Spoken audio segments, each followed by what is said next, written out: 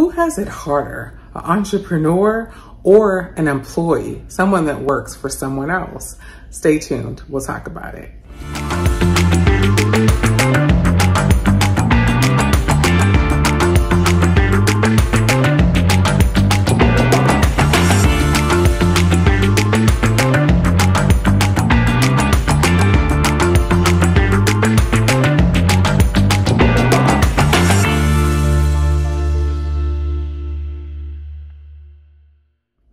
Hey everybody, welcome to this week's edition of Entrepreneur Insider. I'm your host. I'm also the founder of the Black Entrepreneurs Network, Tia Robertson. If this is your first time watching this show, thank you so much. Don't make it your last. Be sure to subscribe and share with your community because this information will be beneficial to someone you know as well as yourself. Now, in this episode, we're talking about entrepreneurship and employment. And let's keep it real. If we go back to that question I asked at the beginning, no one has it easy, right? There's always something, whether you're an entrepreneur or whether you're an employee. The reality is there's a myth that goes like, hey, it is really hard building somebody else's thing, so let me build my own. The reality is sometimes it's 10 times harder to build your own, especially if you don't have the resources or the connections or the information to help you do that. That's why the Black Entrepreneurs Network was founded. So be sure to check out some of our events and reach out to me for some resources that can help you with your business. But back to today's topic. I asked a question recently in our Facebook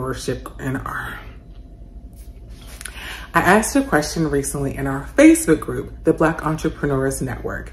Now, if you're not in the group, here's a quick plug. Be sure to go and join us. It's absolutely free, no purchase, no spam.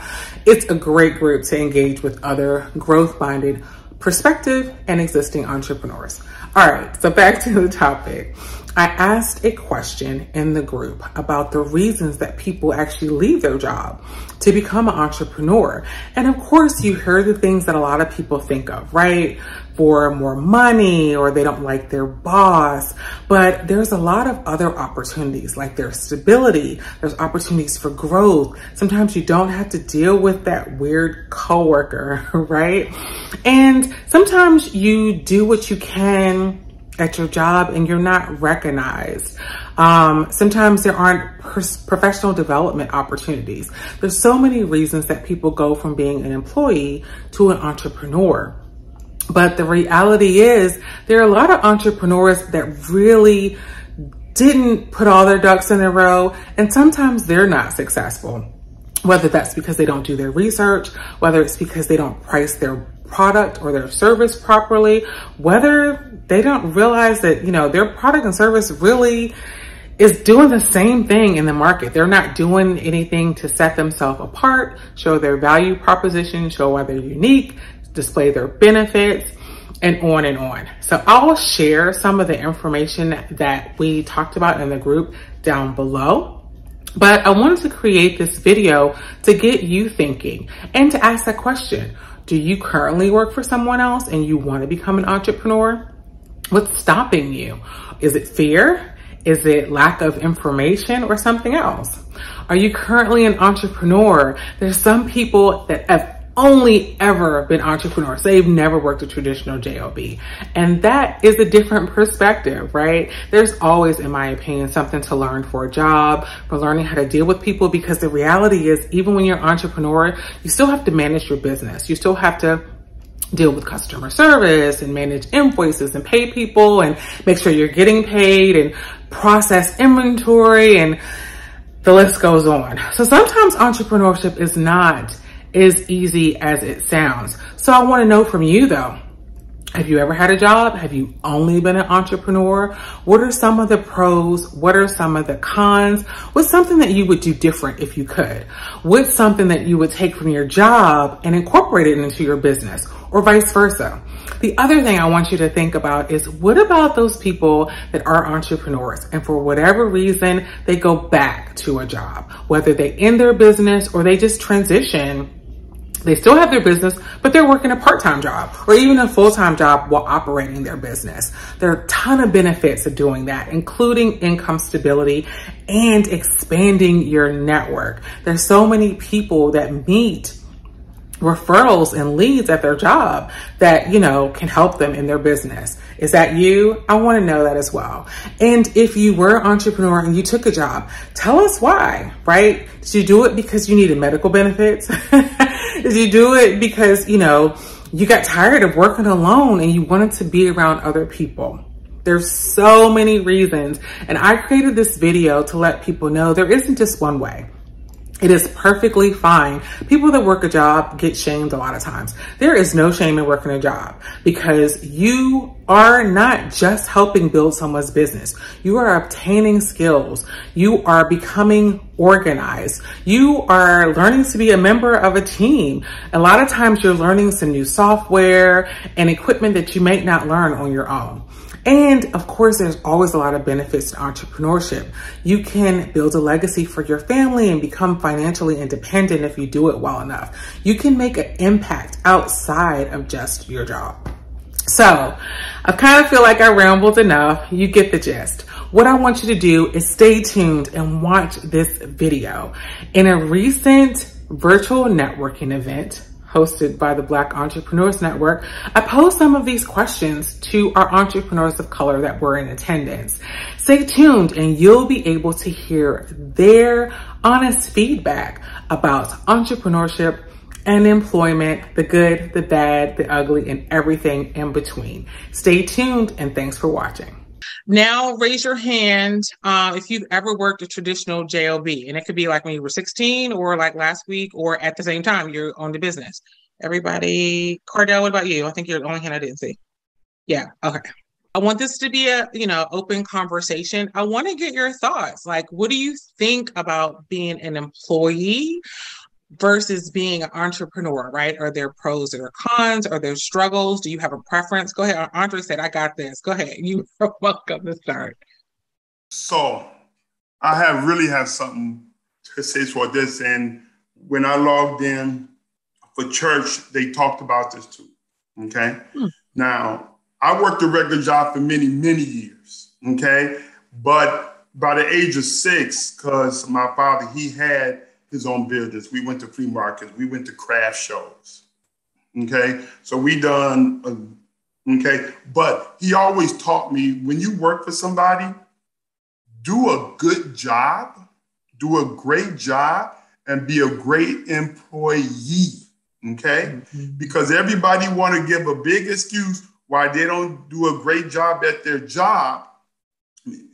But then when they start a business, they don't know how to be a good boss, entrepreneur. They don't know how to service their customers more because of the attitude that they had when they was working their job.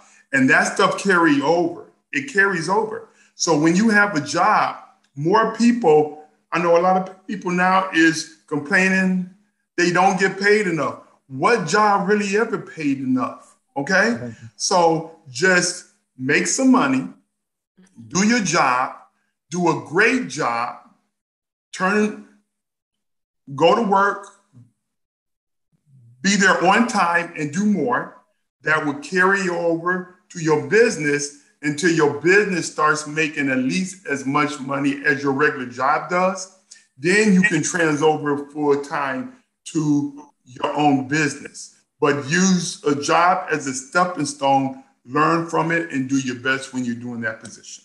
So I just had to share that because everybody talks bad about jobs. And there's nothing wrong with a job, but you want more, you want more. Okay, I'm done. Thank you. Okay. Can y'all hear me? Yep. Yes, ma'am. Good. I totally agree with what Andre said. Be the best that you can be on your job. Like he said, be on time. Go above and beyond. And you will find out that when you do all those things, you'll find it self-rewarding. See, for example, I find my job very self-rewarding. I'm a certified nurse assistant, and I work in the retirement community. And I don't treat my job as a job. I treat it as a mission. Okay, I like that. I can agree to that. I talk to like business owners every day, and so like I usually would try to like pick up something because like I noticed like with a lot of since I work from home, a lot of my like dude, what? Sorry, give me 1 second. No problem. All right. So while Jabari is putting us on a commercial break, is there anything from, so I'm kind of just throwing this out there again for the rest of y'all. Is there anything from your job that you use in your business or vice versa? Something from your job that you're like, oh my God, I would never incorporate that into my business. Jamar, are you back? Yes, I'm so sorry. Go ahead. Brother just walked into the room just butt naked. I was just like, what are you? Trust me, I totally understand. I have a little person over here. I will say because of the fact that like I work from home, and what I've noticed is that a lot of my other like coworkers, they don't really care usually about the job, but I actually use this job as a huge benefit because of the fact that I'm talking to business owners day to day, and I'm always asking them, hey, what do you do? Like, how do you do it? Why do you do it? Of course. And then like, how did you get your first customer? Do you run ads? Like little things like that on how they actually run their business. And then I'll apply those things that I learned from them to my own. So I try to always see it as a benefit. Yeah, definitely. Great strategy. Again, and relationship building. I mean, that's like some of the easiest relationships to transition over, to your business. Yeah, except for the fact that there's a non-compete rule. So yeah, it's unfortunate because I've had like some people that are like, hey, like, we actually could use a little hand on this. And I'm like, there's no non-compete rule. Yeah. Anybody else? Anything else? Go ahead. What was the question again? So pros and cons of being an employee versus an entrepreneur, anything that you might have taken from your job that you use in your business, something that you're like, I would never do for my job in my business, like anything like that. Just thoughts on. And so the reason, just so you all know, like why this came up is because, I come across just through daily conversation, a lot of, entrepreneurs, right? And there are some people that run their business, like they own a business and they run it as if they're an employee, like they're waiting for other people to make the decisions for them. And I'm like, dude, this is your business. You got to find an accountant, or you got to put this process in place. You have to find like resources. And then there's some people that are just like, kind of like what Andre said, I'm going to, work my job. I'm going to pay my bills off of that and then build my business. So I know there's a lot of different perspectives. So that's why I just wanted to kind of open it up and kind of see, do some of you, and then let's keep it real. There's certain times as an entrepreneur, and not with the Black Entrepreneurs Network, but with like my virtual assistant business. Well, I'm not going to lie, where I get tired of people not paying their invoices, not doing what they're supposed to do. And I'm like, to go back and get a job and quit this whole, entrepreneurship thing, because it's a pain in the butt. Like, no one ever talks about entrepreneurship is not always fun, right? Everyone always like, yeah, you can make all this money, and I have all these packages on my floor with the pink cellophane wrapping. Yeah, sorry, y'all know I got issues with the lipstick and people, but anyway. So yeah, so sometimes, it's okay to say like, hey, I'm gonna stick with my job, or so.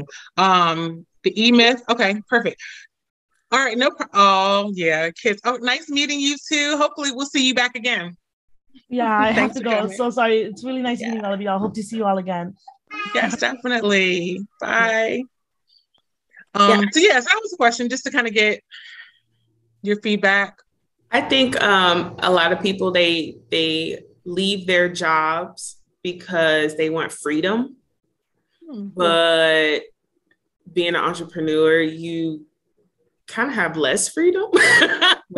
Absolutely. And yeah, you do have to just make decisions for yourself. Like I was in the military for 11 years. I didn't have to think about anything. Like I was always told what to do, when to eat, when to, oh, you're going underway. Oh, you're coming back, so it's been a really interesting transition to be your own boss and actually take initiative for yourself, because you're not as free as you think you are when you leave your job.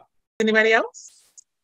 I was just going to say that I was kind of thrown into entrepreneurship, but I was really glad I could, after working for so many years, I just felt like I just want to give myself permission. I don't want to ask for permission. So that, opened up so many doors for me to be able to be myself. So, being an entrepreneur, yes, there are struggles, but I felt like when I was on my job, I did the outstanding job all the time. I never really had a lot of complaints, but I just carried that over to my business. Like, if I can work that hard for somebody else, I'm going to darn sure work that hard for myself and, keep this. So the thought of, and I'm probably one of the older people in the group, the thought of me going back to a job at this age is not happening. It just can't. I'm almost ready to retire from my own business. So. Oh, yeah. Yeah, so you don't want to start over. I totally get you. No. Totally. All right. Well, anybody else really quick before we wrap up? I'll go. Okay. So the one thing that I carry from not only the most recent job I've had, but from all of them, are the experiences and the skills that I've learned along the way. Because one of the biggest and greatest lessons that I got is to learn to love the process when you're gaining something new. So many people go through life and they absolutely abhor the process, but they love the reward. And it's something that I say very frequently. I'm going to remember the worth and the value of water when my well isn't empty. I don't despise hardship, because that's exactly how my muscle and my endurance are made. And I have another way of seeing this. Instead, I see pain as a teacher. And what I gain from sitting through its lesson is experience. And to that tune, because pain is a teacher, I never ask, why is something happening to me? I always ask, why is this happening, and what is it here to teach me? I like that. Yeah, definitely. Thank you. Okay, so I'm telling you right now, you said a couple things, quotes that I'll give you credit, but I'm going to use a couple of those quotes that you said. Go ahead, Andre. So, just real quick, a lot of people don't talk about this, but nobody likes the process, right? When we want something, we want to get to the end, but nobody likes the process. The thing is, most people don't have a true vision of what they're going to accomplish. An example, who likes changing diapers? Nobody likes changing diapers. Sorry. But because we know the end result, if we don't change the diaper, the baby is going to cry, it's going to get a rash, it's going to get sick, right? So we smile when we get peed on, right? When it's stinky and everything, we, with happiness, we change that diaper because we know the end result. If you can change your mindset and believe in the end result, you'll happily go through the process no matter how bad it is. Yeah. All right. I will not be quoting you with the peeing, because I didn't like getting peed on, but I like the message. Like, overall, mindset is very valuable and important. We'll stick. All right. Bye, Natalia. Thank you so much for joining us. All right. So thank you all so much for your input. Hey, tell me down below in the comments what you thought of this episode.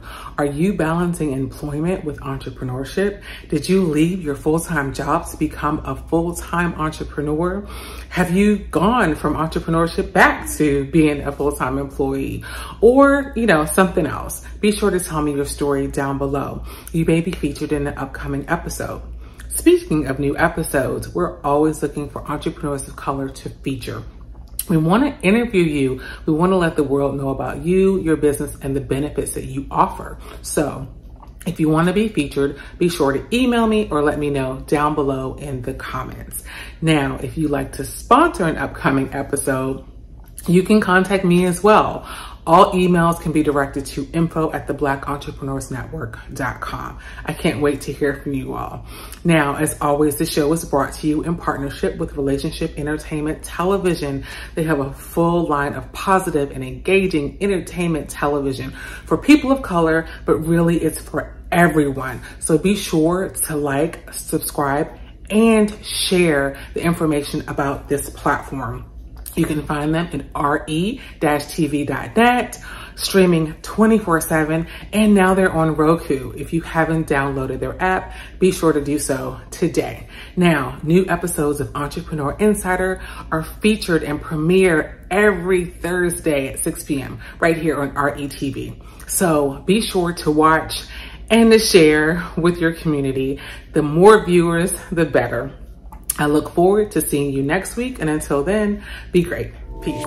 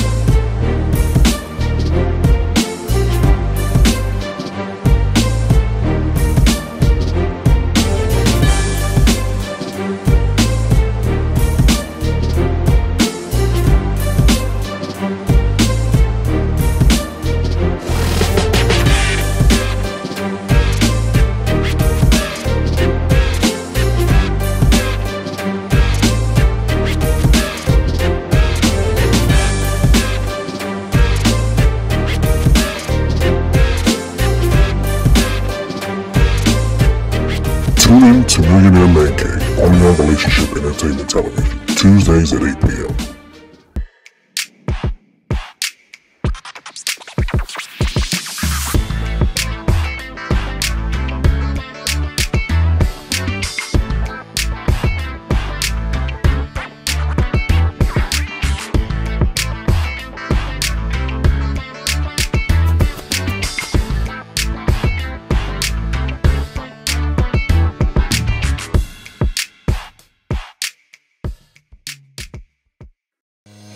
This is Tyron and Nicole with your weekly RATV news break.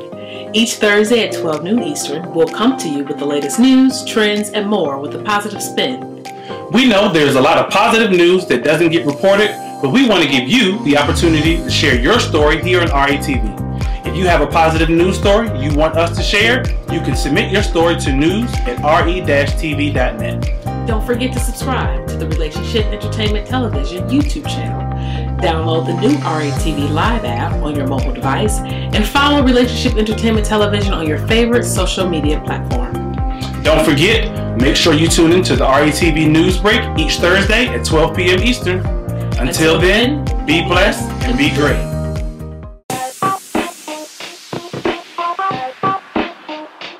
Welcome to What's Going On? My name is Demita Joe. Each Wednesday, you can find me here at 3 p.m.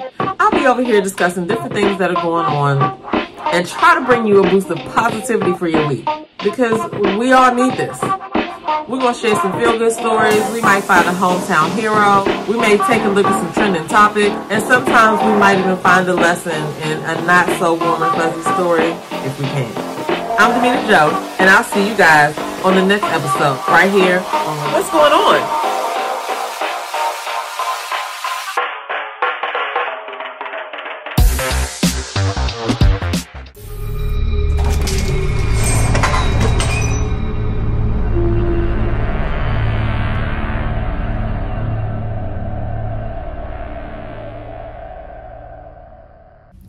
Hey, it's your girl, Tia Robertson. I'm the host of Entrepreneur Insider.